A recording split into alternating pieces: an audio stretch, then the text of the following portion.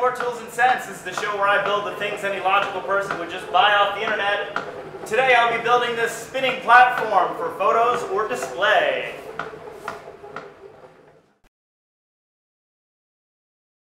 So when I asked the wife what she wanted for Christmas, she told me she wants a rotating platform for photography of both her cosplay outfits and props she might make.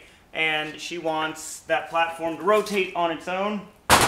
This was cheaper than buying a piece of plywood because wood's crazy right now.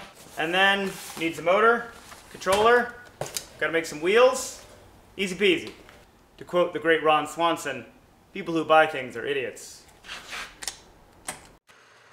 Well, the first thing I need to make is a drive wheel which will attach to the motor and then push the platform along as it rotates. This wheel will attach to the motor's drive shaft and be held in place with a key. Alright, well I've never cut a keyway before, so I had to buy a new tool. This is a keyway broach, and I bought the cheapest one so it didn't come with any guides.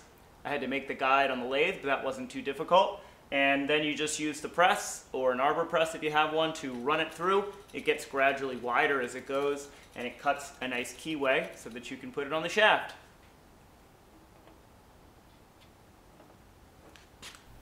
Now the drive wheel needs to have some grip on the rotating platform, so I made a sort of tire out of this old inner tube.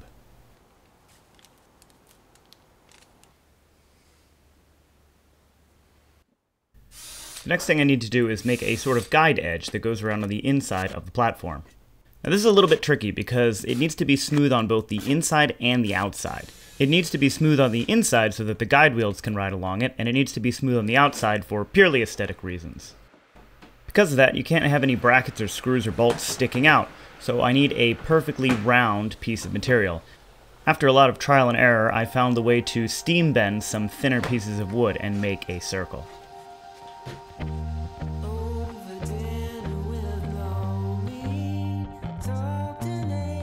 With some help from my intern, I was able to make 8 of these crescent-shaped pieces, which will now be glued and clamped together in order to make one complete ring.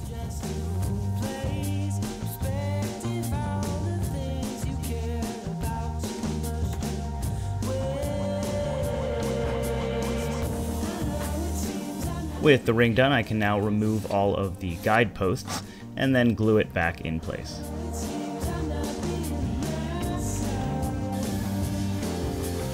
The next thing I need to do is build a base for the motor and the guide wheels to sit on. This 50-year-old wood paneling should do nicely.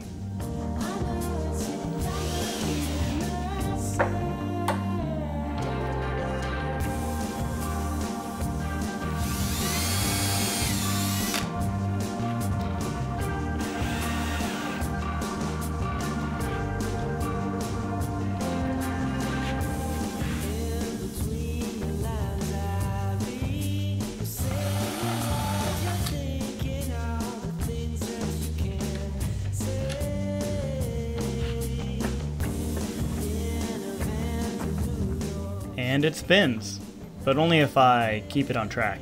So I need to do something to keep it centered. This unused idler pulley should do a nice job of keeping the platform centered.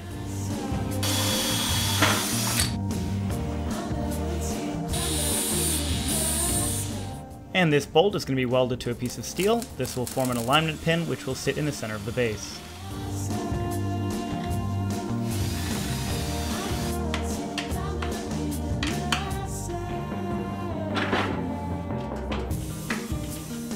Alright, well, next thing to do is make it look pretty. I'm going to use some of this 1/4-inch plywood to form the skirt which goes around the outside edge of the platform. I'll need to steam bend this plywood as well, but it wouldn't fit inside the box I built, so I had to improvise.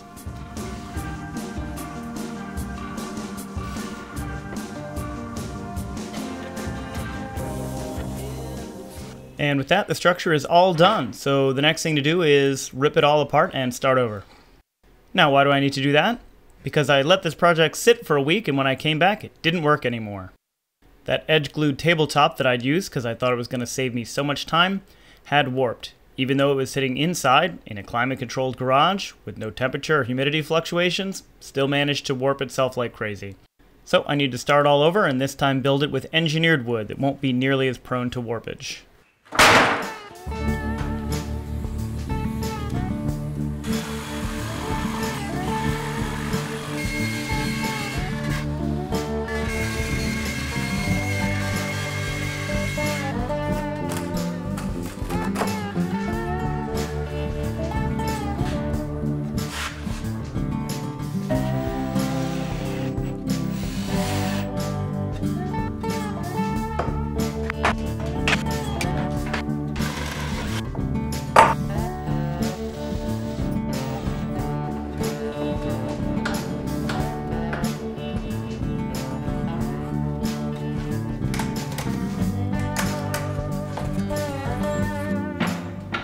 And done. For real this time. Nice and flat. Now I wanted to pretty this thing up and paint just wasn't going to cut it, so I opted for some nice flat black laminate sheet. And as you can see, I brought my assistant back to aid in the marking and gluing. Contact cement will hold it all together nicely, provided I can get it lined up and on there good and straight. Or at least close enough.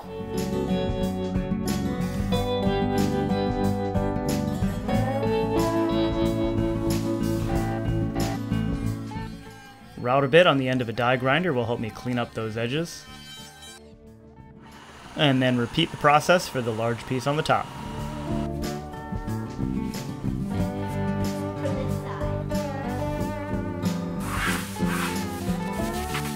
A little bit of cleanup and some more trimming, and we're ready to shoot video like this.